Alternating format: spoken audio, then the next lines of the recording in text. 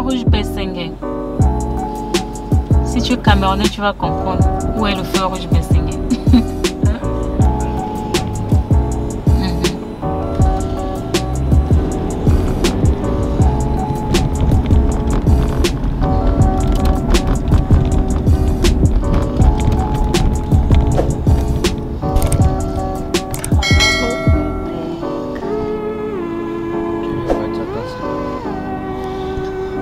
Console bluff. I don't know. Ambulance, ambulance, ambulance, ambulance. Le quotidien des Américains, les ambulances. Miaou, miaou, miaou, miaou, miaou. Tous les jours.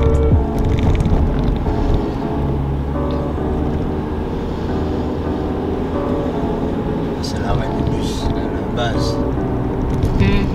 C'est leur bureau ici. Oh, ok.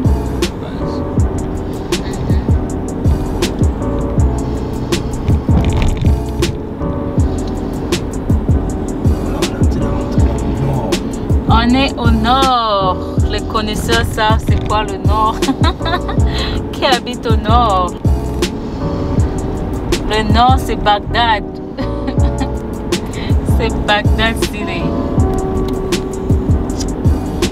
On a le Stobos. Ici, c'est là où tu fais de l'habitat, ministère de l'habitat. Ici, en fait, comme vous êtes une cage, vous avez un enfant. Ici, il vous aide à trouver des maisons moins chères. Et en fait, c'est un programme là qui aide des gens auprès de vos parents. Yeah. J'ai un de mes collègues là qui avait habité ici.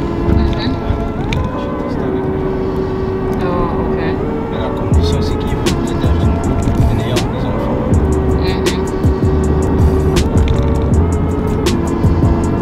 Nous sommes au nord.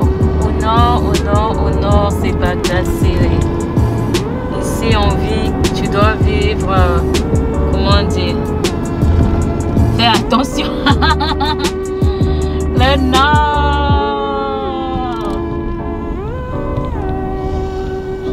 Ici, ce sont les États-Unis d'Amérique.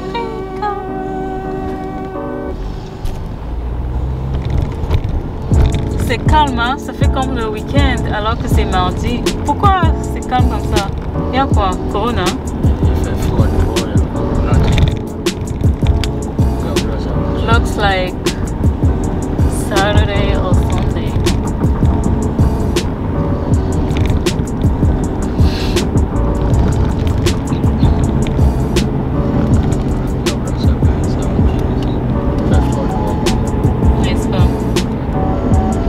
La route est déserte. Personne en route, on voit juste des voitures. C'est ça. C'est la zone. C'est une zone stratégique.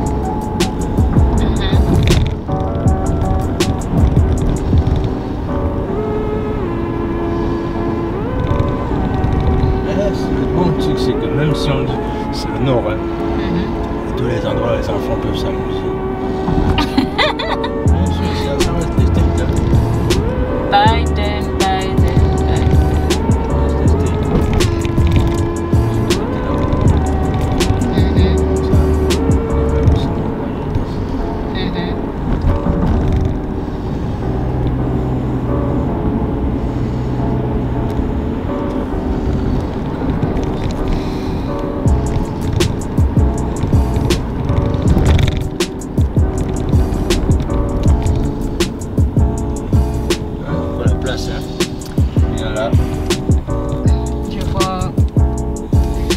Bon, là, le truc, c'est là où, bien évidemment, même la mort, c'est un business. Hein. Là, il ne faut pas qu'on se mette.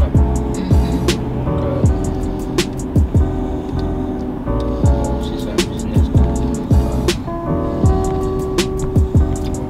on ne peut pas faire bien.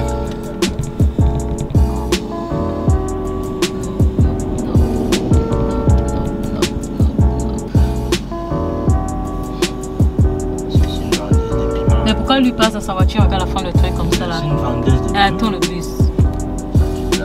Elle vend son piment, là, tu dis, attends le bus. C'est interdit de vendre son piment. Son piment, ça pique. Jusqu'à le gars là, il passe dans la voiture. Là. Ouais, les Mexicains là, ils sont forts. Il passe dans sa voiture, guette la go. Et la go fait comme si elle attendait le bus. Alors qu'elle est en train de vendre son piment. Son piment qui chauffe là.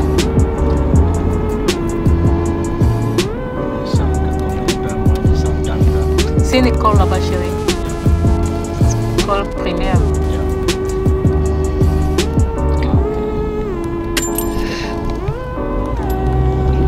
Il y a une école là-bas à gauche. C'est une école primaire.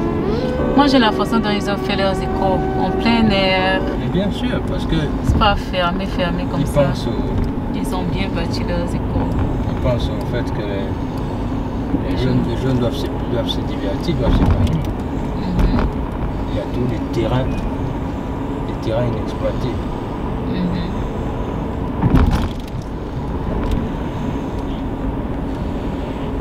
La forêt du Mayombe, le massif du Chahut. J'ai appris l'histoire et la géographie au pays. Hein. Vous voyez, j'ai pas oublié la forêt du Mayombe. Le massif du Chahut. Ça, c'est l'enfant qu'on avait tué là. Ouais. Oh, franchement. That's so sad. It is sad. It is. Stop signs.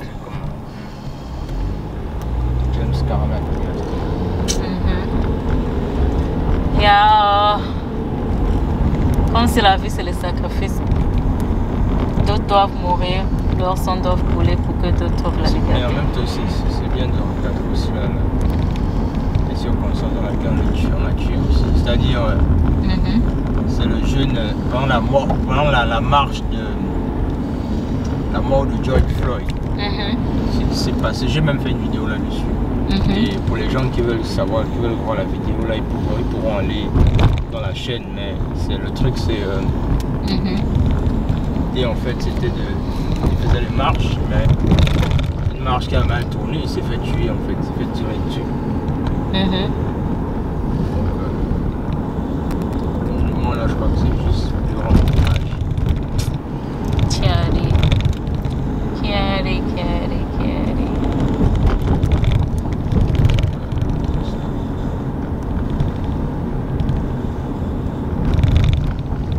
C'est un parc ici. Oh, c'est beau. On voulait aller au parc, mais bébé a décidé de dormir. Donc, comme il dort là, on peut même plus sortir parce qu'il fait même froid et il dort. Il va sentir le froid là. Donc, notre assistant a décidé. Notre assistant a décidé. Non, moi je suis même pas un peu d'enfant. Il dort le sommeil. Donc nous on va juste profiter de faire le vlog comme ça. Et puis tout le monde va enjoy le vlog. C'est toujours le nord ici. Voilà, dedans. Oh. Toi tu es venu passer ici pourquoi chérie? Non, il faut qu'on montre aussi un autre. Comment on est toujours en train de montrer simplement? On est toujours en train de montrer centre-ville, centre-ville. Il est temps de montrer les Bagdad City. Si tu connais pas Bagdad City, franchement, je sais pas. La route est déserte, à part les voitures.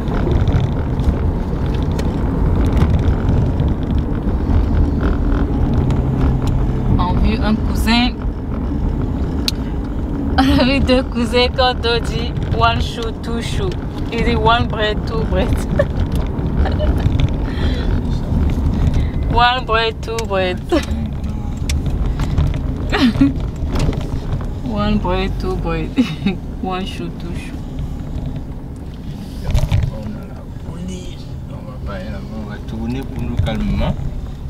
Hop.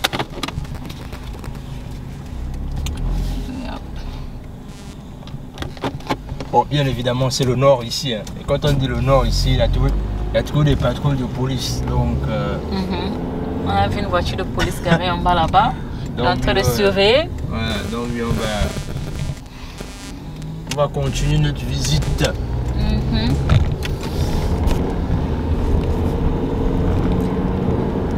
c'est ça, vous voyez que au-delà du fait qu'on est aux États-Unis, mais il y a une certaine réalité. Hein. Les réalités sont là, telles que pas toujours aussi. C'est pas toujours forcément ce que la télé nous montre. Voilà. La télé nous montre toujours les bonnes choses. Quand on est en Afrique, on rêve du pays de l'oncle Sam. Quand tu arrives ici, hein, il y a les quartiers qui sont même pires que les quartiers d'Afrique. Bien sûr.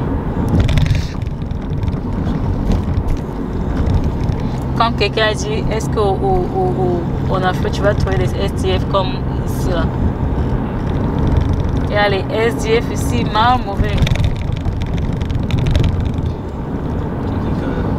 Si tu vas à Chicago,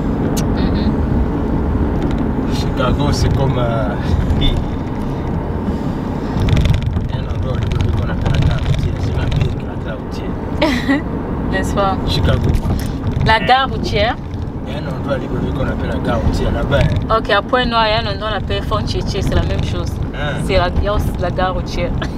Font-Tchétché. Là où il y a les brigands. Il y a que là-bas, franchement.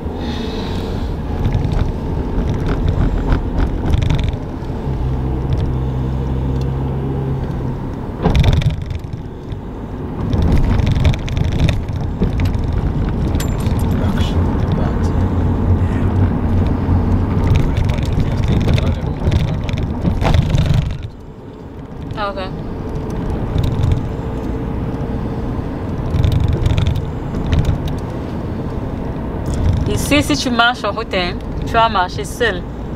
Mais si on t'agresse, tu fais comment? Tu cours seulement dans la maison là, puisqu'il n'y a personne en route. Est-ce qu'ici on agresse, c'est comme ça? Je sais.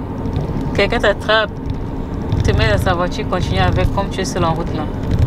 Là, ça c'est des films. Ça c'est dans le film. C'est dans le film. Il y a des aléas, c'est pas flagrant. AOS, c'est quoi? C'est une entreprise?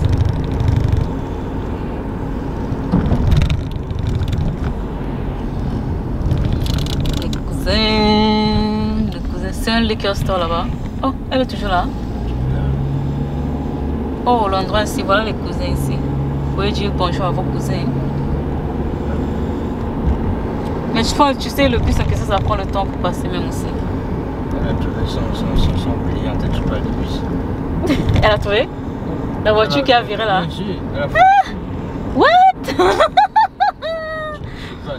Ah, Nzambe, oh, Nzambe, c'est fort. Je suis pas. Pardon. Pardon.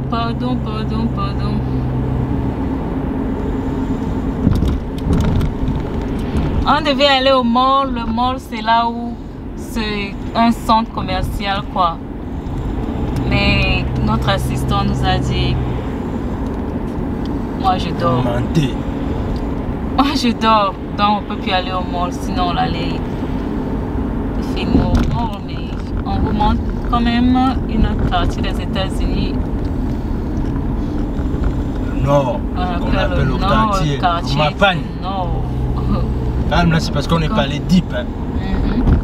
C'est comme la gare routière au Gabon, c'est comme Font-Tchétché à Pointe-Noire. À Brazza, c'est comme Mikalu, Taranga et Mikalu. À Douala, c'est comme la rue de la joie. Oh man. Les amis, ça faisait longtemps qu'on avait fait une vidéo, hein. Donc on a décidé de vous faire ce vlog.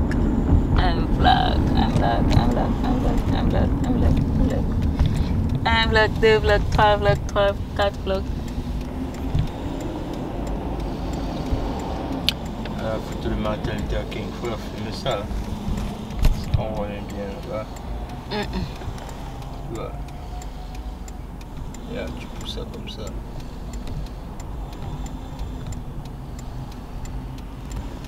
Mais on ne voit pas bien. Comment on fait left turn là, right? Je vais voir si je peux avoir ça. Stop gun violence. Et America. Vous lisez ici, stop gun violence. Traduction. Stop à la violence des armes. Oh, il y a Martin Luther King là-bas, mais on n'a pas pu. C'est pas grave. La violence aux États-Unis, c'est réel. Vous voyez, même eux-mêmes, ils ont écrit Stop Gun Violence. Ça veut dire que c'est vrai, il faut faire attention. Hein?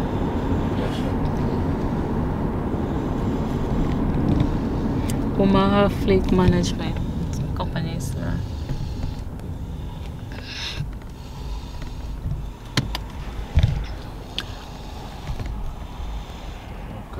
C'est cela, les amis. C'est là qu'on est pour le moment, en attendant qu'on rentre en Afrique dans bientôt. Vraiment très bientôt. C'est là. Ça a fatigué, hein. Les États-Unis, ça a vraiment fatigué. Ils ont fatigué, chérie. Chérie. Mais je t'encourage, hein, parce que depuis là, tu apprends le lingala là tout seul. Moi, j'étais même encore rien après. C'est bien. C'est bien pour les recherches.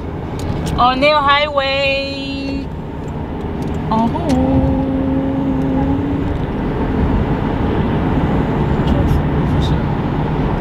J'ai commencé un faux professeur.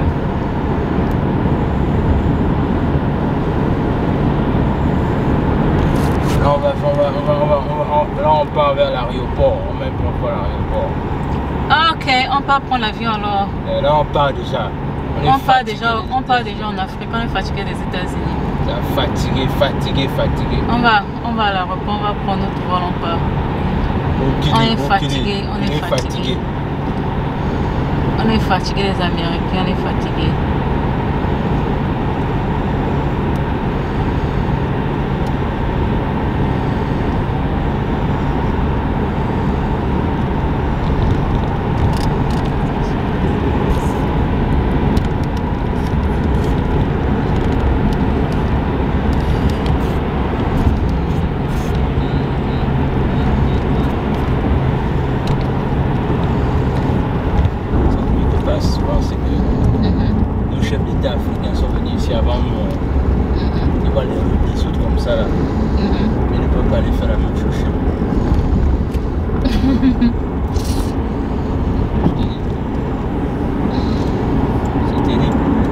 Les enfants apprennent ici. Hein.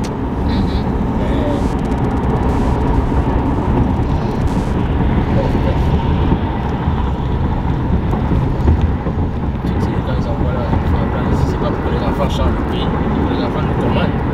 N'est-ce pas? Commander qui est pas moi en tout cas. C'est-à-dire ça arrange que. Ils vont commander leur famille. Commande leur propre famille, pas à Siana, pas à moi. Je fais mes choses.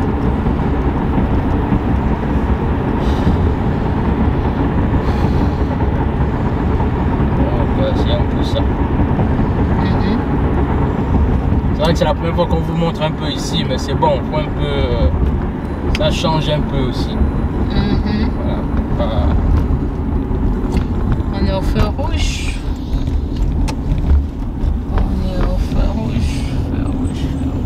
Bon, bien évidemment ici c'est ce qu'on appelle le business area. Ici en fait c'est l'endroit où il y a beaucoup plus des entreprises qui ont des conteneurs, tu vois. C'est-à-dire ici, ça c'est un peu la zone, c'est un peu pour ça, on appelle ça les entrepôts. Il y a les entrepôts. Ça c'est le secteur de l'aéroport. On va aller voir l'aéroport de Omaha. s'appelle quoi? Airplay? Airplay airport, I don't know. Pronounce. I think it's Airplay. Airplay? Yeah.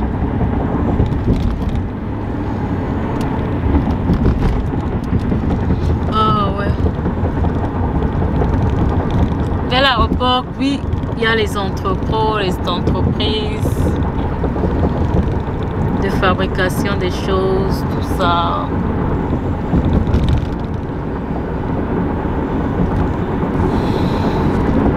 Il y a un bus de l'école qui est devant nous.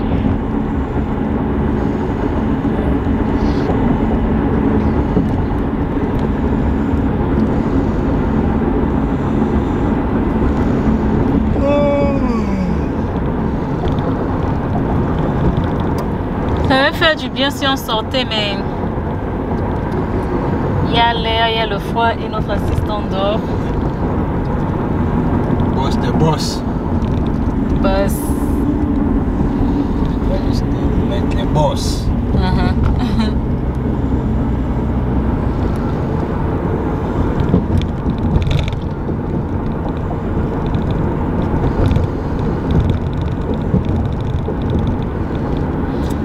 Airplay Airfield.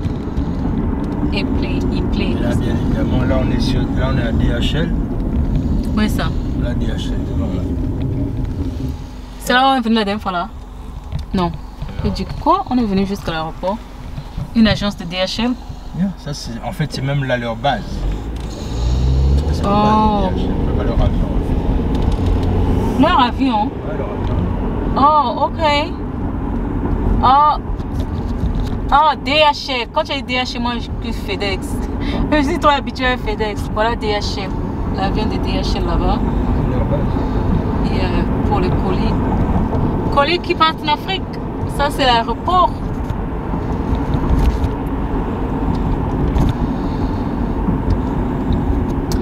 On est venu ici, maintenant j'ai envie de rentrer en Afrique, vous-même.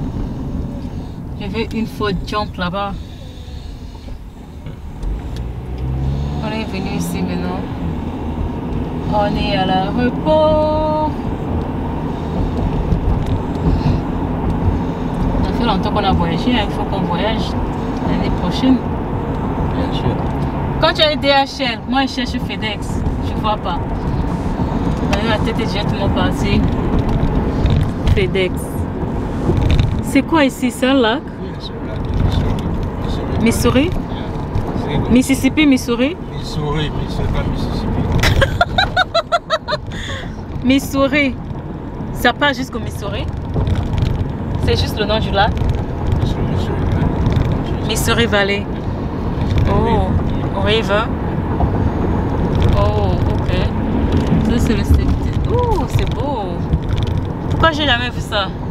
C'est seulement aujourd'hui que j'ai vu ça parce qu'on voyage la nuit. Moi, souvent ça, tu fais pas attention. Là c'est l'aéroport. Aéroport.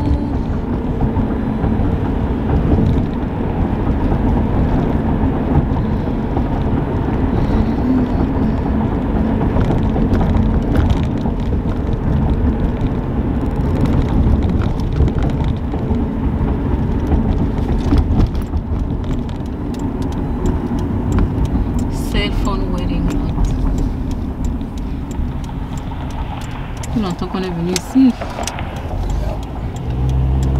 Bon, nous on voyage, il faut nous souhaiter des bons voyages. Les frontières sont ouvertes, on va voyager, on va aller en Afrique.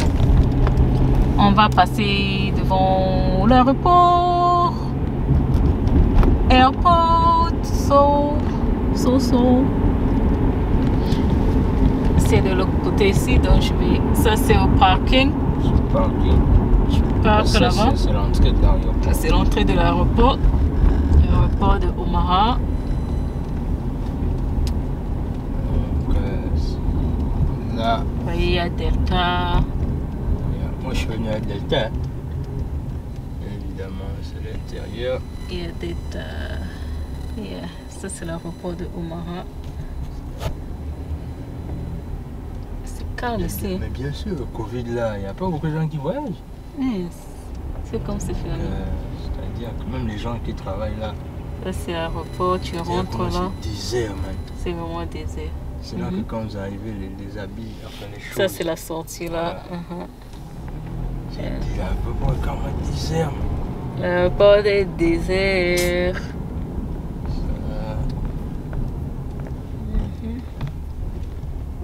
Yeah. Encore on est en train de frapper. Même les stores qui sont à l'intérieur, ils sont obligés de fermer.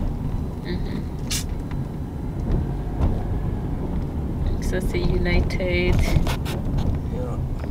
Ça c'est United ici. Là c'est calme. Ça c'est Southwest. Regarde. L'aéroport là, pendant la période normale, là On vous a montré l'aéroport. là. L'aéroport est désert. On est en train de...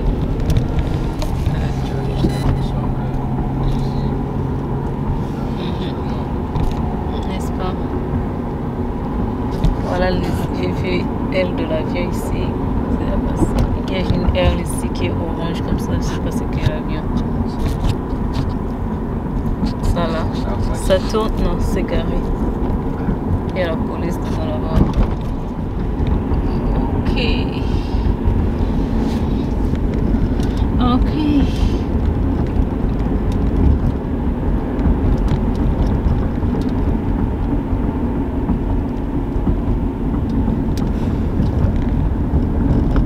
La prochaine fois, la prochaine fois, on va leur montrer cancel d'offre. On va la cancel d'offre.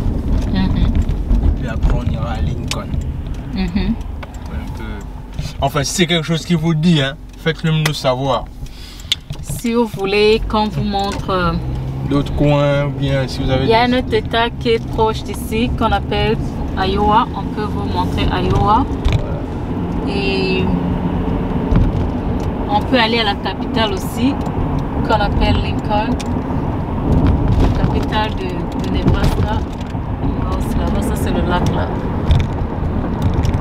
Missouri. Le lac là, souvent c'est parfois c'est souvent glacé que tu ne vois même pas l'eau là. C'est pas genre Ça devient la glace. Yep. Si tu mets ton pied là-bas, tu te noies. N'est-ce pas? Oh.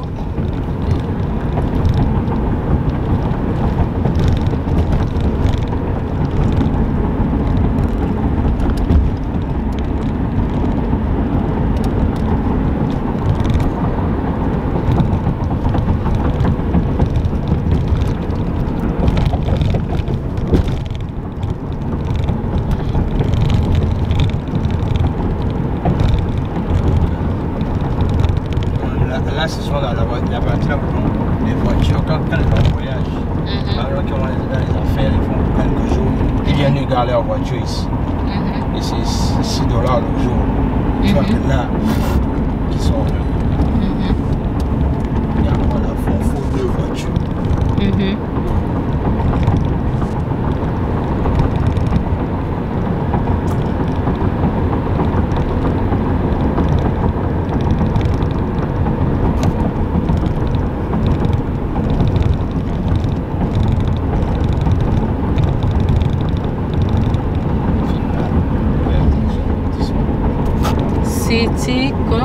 City of Omaha. Yeah, Oh, ok. Mais ici c'était quoi? là-bas, l'aéroport, il donne machin, il donne cancel. Oh, n'est-ce pas? Ok. Oh. Et si on passe par là, on rentre sur cancel.